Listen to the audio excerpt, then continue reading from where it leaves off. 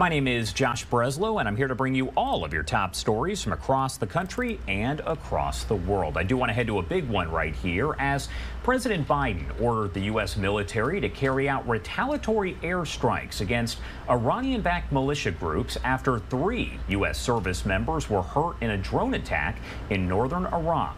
National Security Council spokeswoman Adrienne Watson said that one of the U.S. troops suffered critical injuries in the attack.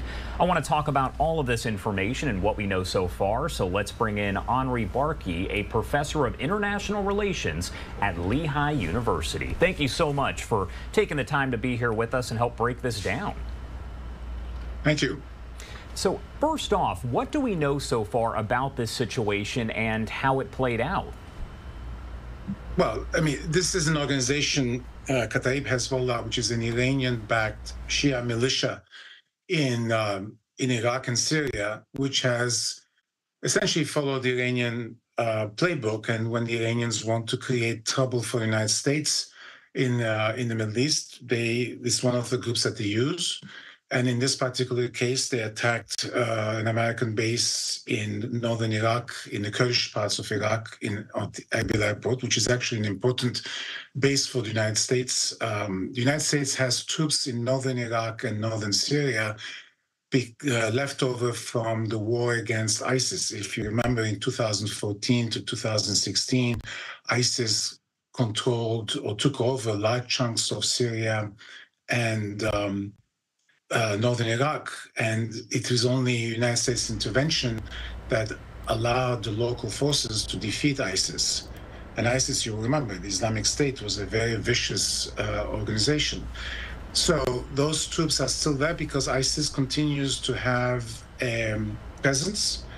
And so we helped our allies, Kurds in Syria and Kurds in Iraq, as well as the Iraqi government, to fight against ISIS, continue to fight against ISIS.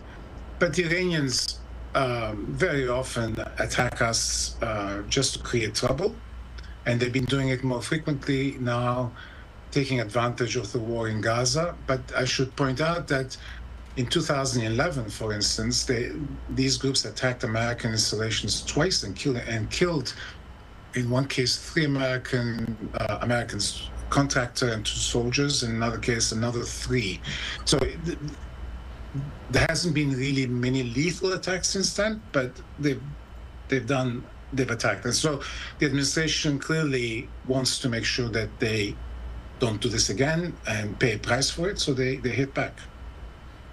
And that's what I want to ask you next, is about the retaliatory airstrikes. How exactly is the U.S. responding here, and how significant overall is that response? Look, it's not as if the administration tells you exactly what they hit and what they did, because it's usually classified information.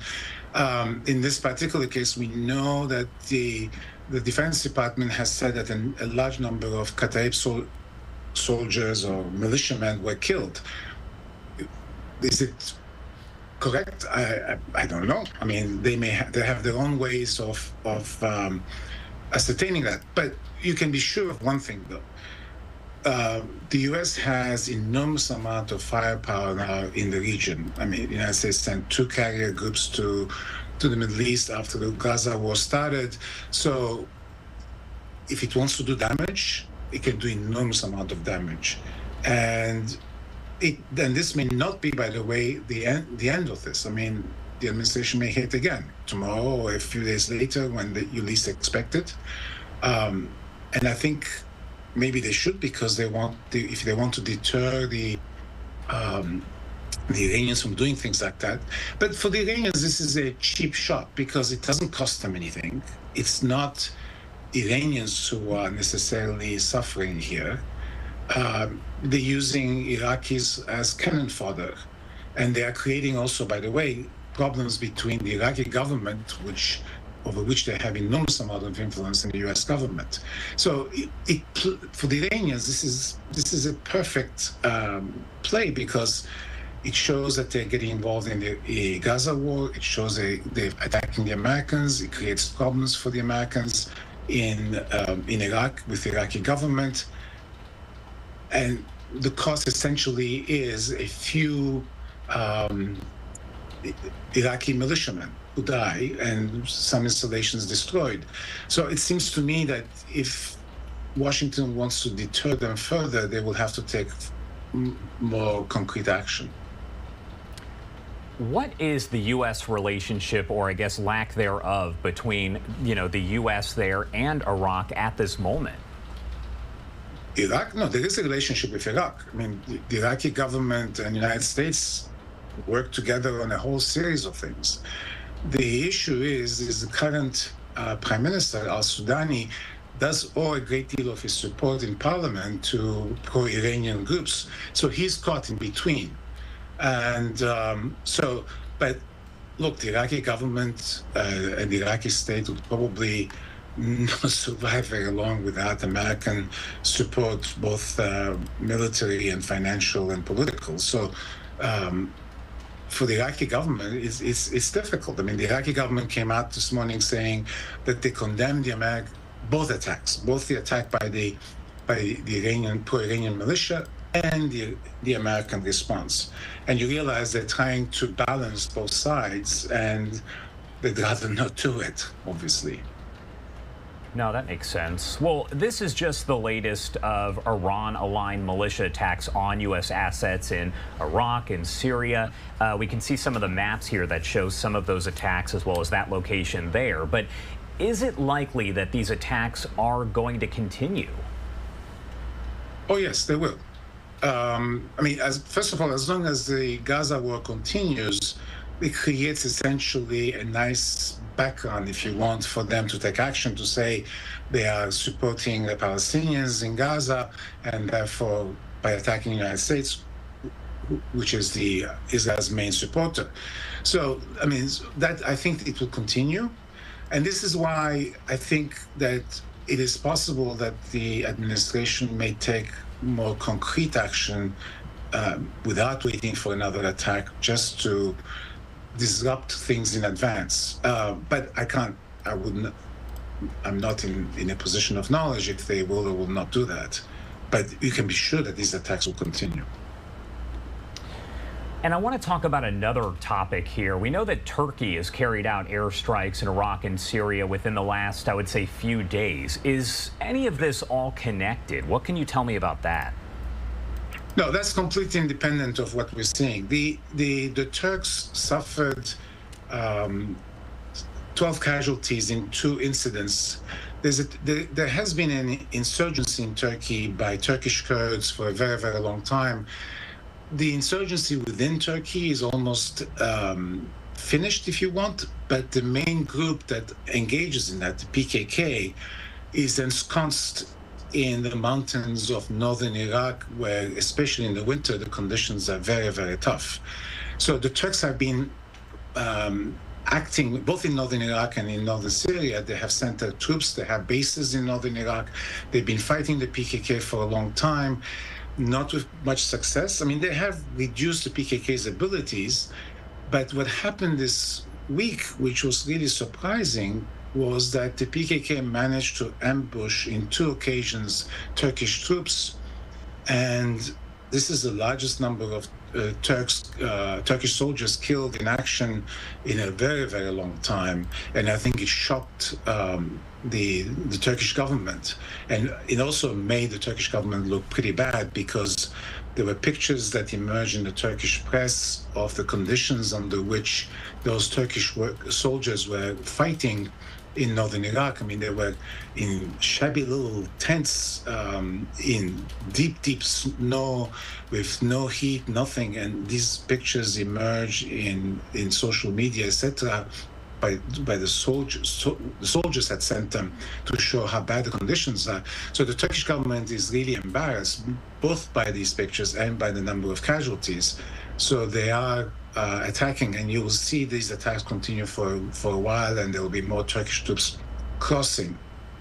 This is also another problem for the United States, paradoxically, unrelated to the Iranian attacks, because the United States has been cooperating with a Kurdish militia in Syria that the Turks do not like.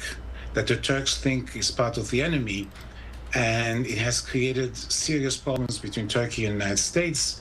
And so the Turks occasionally bomb these allies of the United States and sometimes even endanger American soldiers and personnel who are co-located with the Syrian Kurds. So that we may see more problems related to that as well. But it is completely unrelated to what the Iranians are doing, although for the Iranians, this may be also another little check in their favor, if you want. But those two are unrelated.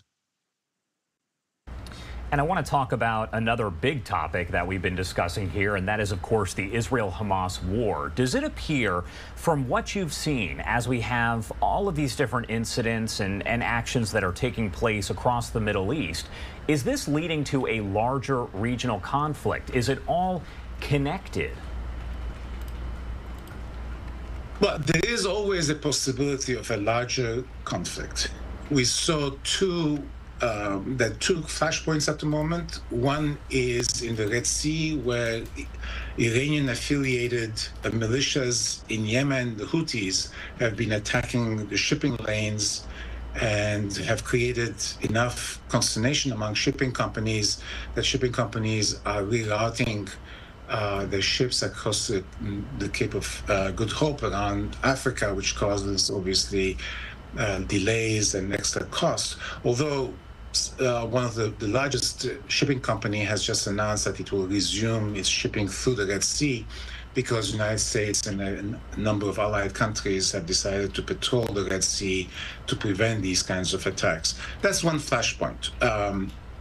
In a way, it's not very significant because it will not lead to a war. I mean, there may be retaliatory attacks on the Houthis in Yemen, but that's not a war.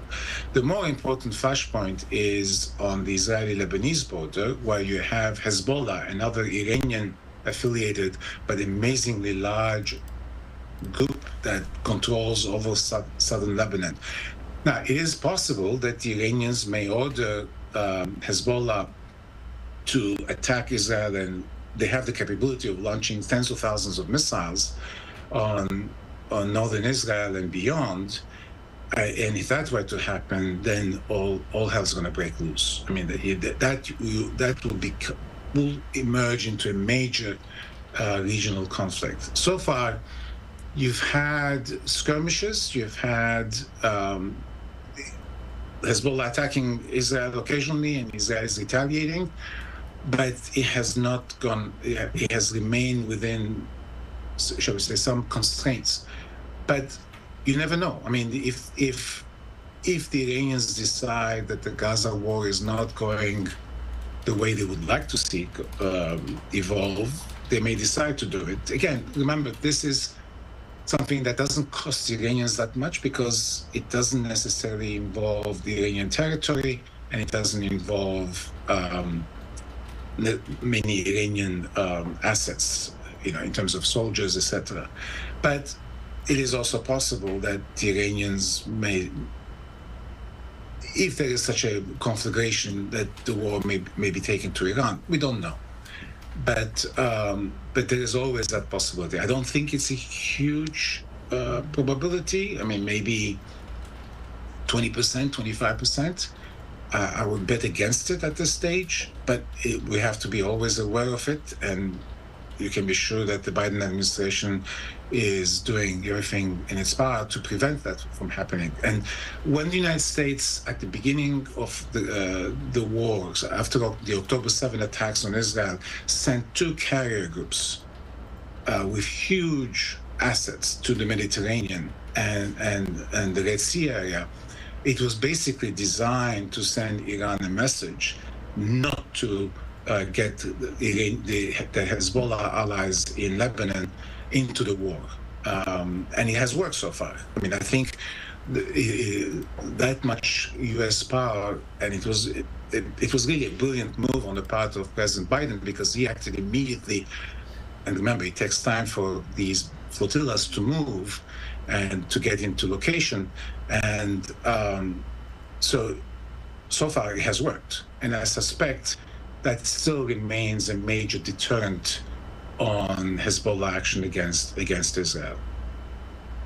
All right. Henri Barkey, Lehigh University, a great conversation there, a lot of detail, and we appreciate it because you can help break this down for us and for everyone at home. So thank you again for taking the time to be here with us. Is there anything else you want to add before I let you go? No, it's there's going to be more of the same as we go along. All right. Thank you again for taking the time to join us, and I'm sure we'll have you on again very soon. We appreciate it. Thank you. Thank you. Bye.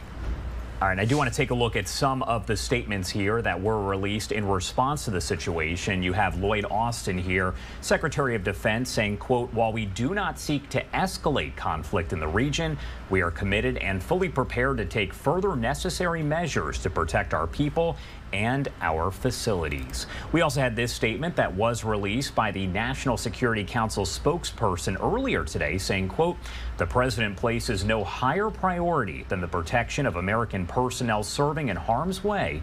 The United States will act at a time and in a manner of our choosing should these attacks continue. As we get more developments on this, we will bring those to you right here on Live Now from Fox.